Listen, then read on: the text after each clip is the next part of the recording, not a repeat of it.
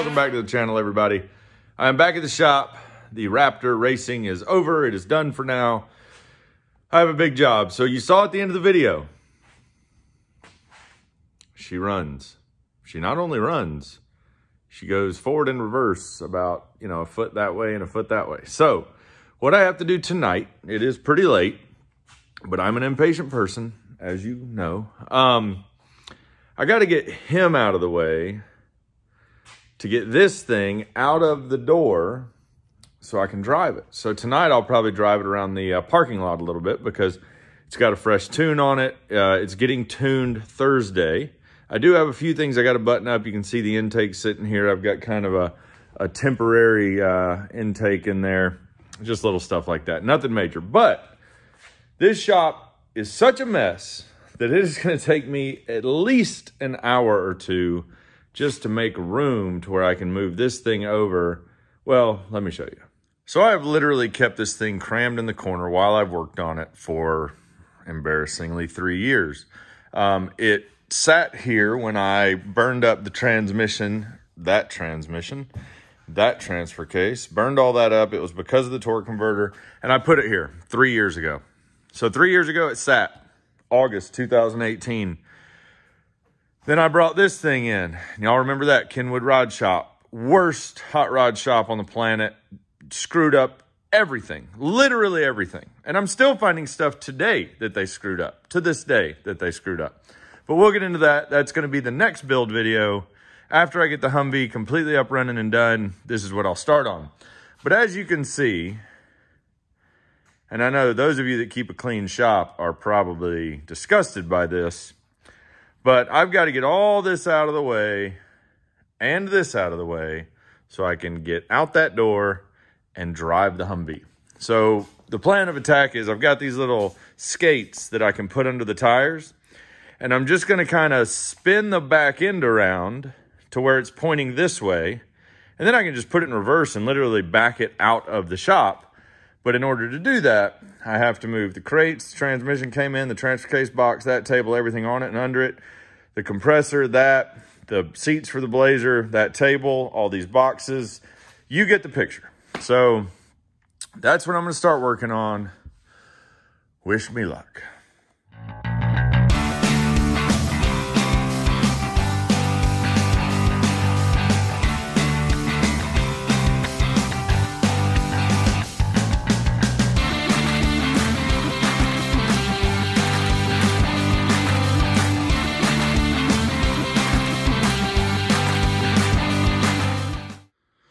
All right, here we go. So as you can see, I've got a path. I'm gonna move this pile of boxes. I should be able to fit it through there. If anything, I'll have to move the 2 seats for the Blazer, which are right there. But the plan is to swing this way using those red kind of skid thingies down there. Move the Blazer out and then literally try to drive the Hummer out under its own power. So that is the goal. Let me throw away these boxes, get the Hummer jacked up onto those, push it, and then we'll see how it goes.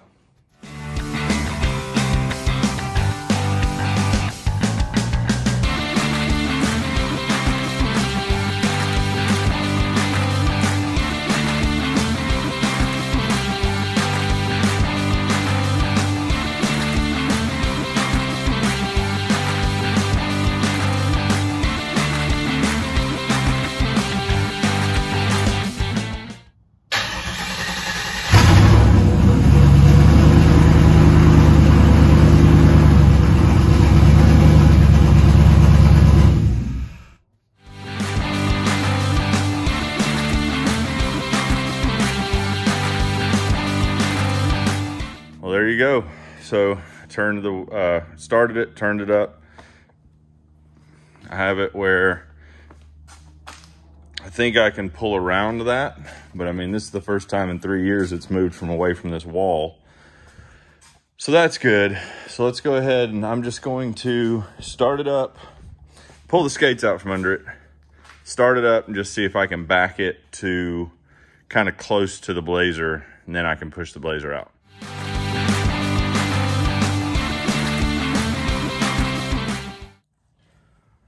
All right. First time it's gonna crank for y'all in over 3 years. First time it's gonna move more than 12 inches for both of us. So this is pretty awesome. Here we go.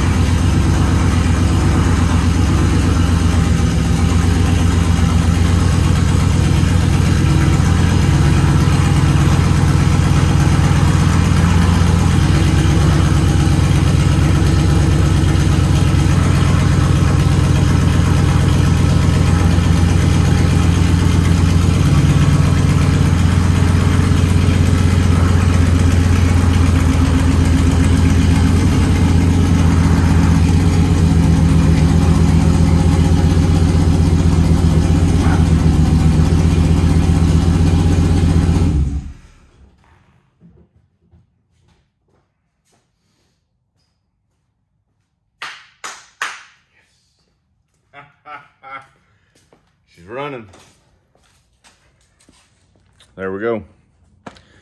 It is one step closer. Now I got to get that thing out of the way. And as you know, because of Kenwood Rod Shop in Griffin, Georgia, or Peachtree City, somewhere down there, worst hot rod shop on the planet. It doesn't run. Needs a lot of wiring done, which is next. But let me see if I can get this thing out of the way so I can actually get the Hummer out in the parking lot to drive it. And if you notice, it's way louder. That's because it's straight piped. The exhaust didn't work with the Atlas, which I'll go over a full run through. The exhaust is right in there. But I'll go through a full run through of everything I've done to it to get it to run where it's at now. It's exactly what I wanted. So it ended perfectly. We just got to get it tuned in a couple of days. All right, so here's the current status of the project. I can't move this thing. It just weighs too much. It's in neutral. I've moved it that far.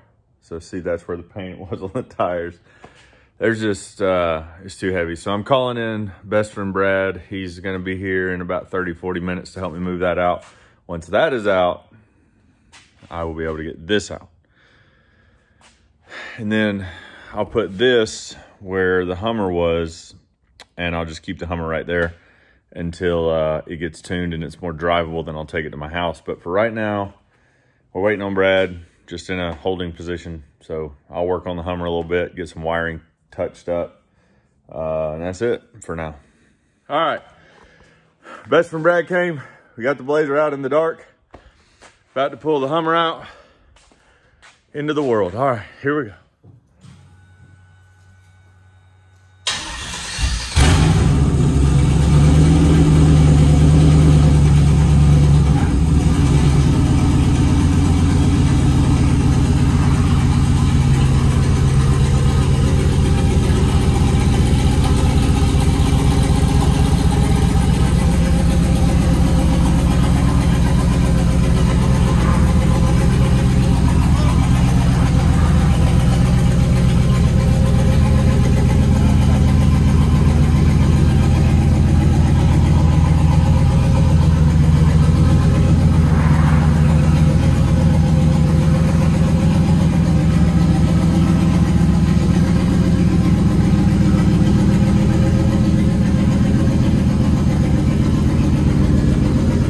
Well, guys, I wish I could tell you that we just took the Humvee out and it drove and it was wonderful and everything was great. That's not the case. That's not the case. I'm a little upset. Not bad. So the Humvee has a big converter in it, really big converter, 2600. I mean, not huge, 2600 stall billet converter. And initially, Atlas had sent me. Let me show you. Atlas had sent me this shifter, which made me think that was the pattern of the transfer case I bought, when in reality, I was up here thinking I was in too high. But when I started to drive the Humvee, it said I was going 30-something miles an hour, and I was going probably like 5.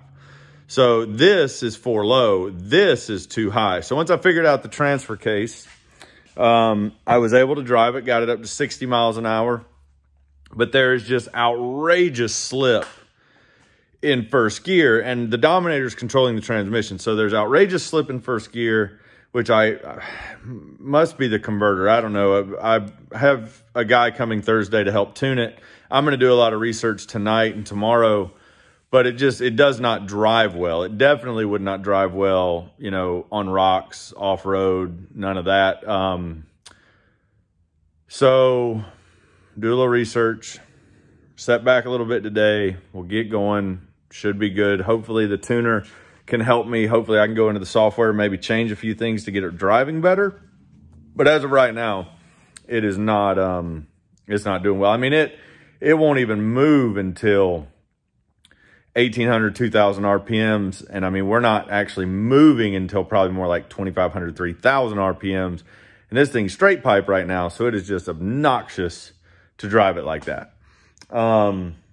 So yeah, that's the update. I'm going to cut it here and I'll keep you updated on how it goes.